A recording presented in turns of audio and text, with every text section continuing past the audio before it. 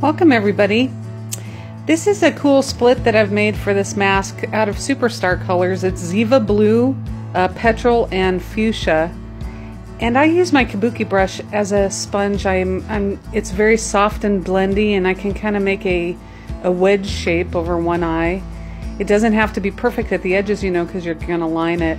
And I'm going to make this sort of counterpart shape swinging down onto my other eye. You kind of get it so you have good balance there, good color. And then you'll grab your liner brush, which in this case is a Low Cornell number 4, and I've got a TFX Black, my favorite liner. And how I'm going to approach the lining is by having everything in the end go and originate from the edge of the eye. So you just want to flow, you connect the lines to one another, you give your lines good space, and you have good quality, you know, coverage of lines.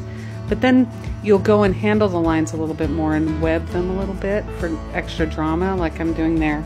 And you'll create sort of shapes out of shapes.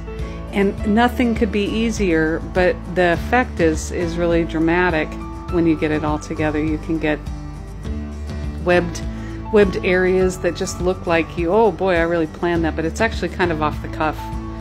So you'll do the same on the other side. You want balance between the two sides, meaning you have the same basic amount of lining going on, but and it all originates down to that corner of the eye, see? And then you'll take these shapes and web them and make shapes out of shapes. And I think I skip it forward a little bit in this video, but you can kind of see that I made webbed shapes on the other side too. Now I am using a product, a Marin metallic powder that I'm using a mixing liquid with. And this is the only way you can get this effect with the powders and mixing liquid of liquid gold. It's so cool to be able to line, you know, outside and hit the highlights of your webbed shapes here with a liquid gold. And regular paint just doesn't have that. It doesn't pop out the way the liquid does. That product too, even though that's small, it's a small jar, that will probably last me years because it's so dramatic. Unless I'm doing body paintings all the time, that liquid gold is going to go so far in these details. And look at the effect it has. It has quite a drama to it going along with not a lot of effort.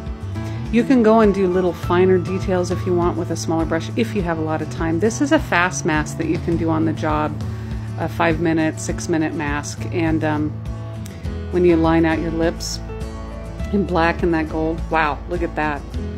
Give this a try.